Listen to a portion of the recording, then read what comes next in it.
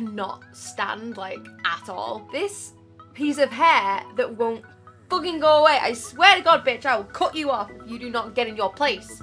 Oh my God. But no, I decided to make a video basically just, it's not ranting, but it's kind of just explaining little things that have been they just piss me off no matter who does it, who says it, like what circumstance it is. It just gets on my tits when people do these things.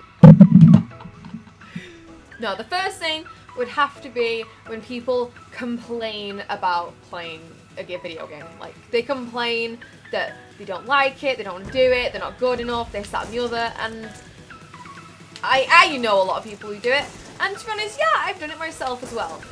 But when people, like, it just pisses me off every time someone does do that, because, like, I don't do it anymore, because if I don't want to play, I don't play. Like, no one's forcing you to play a video game. No one's coming to your house, grabbing your hand, sticking it to a controller, and holding a fucking gun to your head while you shoot people online. No one's gonna do that to you. And as migraine hosts, that pisses me off as well, actually. But for real, I just feel like saying to those people, and it's a shame because sometimes they are close friends of mine, and I know they're busy and all that, but when they say, oh, I don't want to play, I'm not good enough, this, that, and the other, I'm like, well, don't fucking play then. No one cares if you don't want to play, just don't play. If it's really that, like, much of a big deal, don't play. It's as simple as that.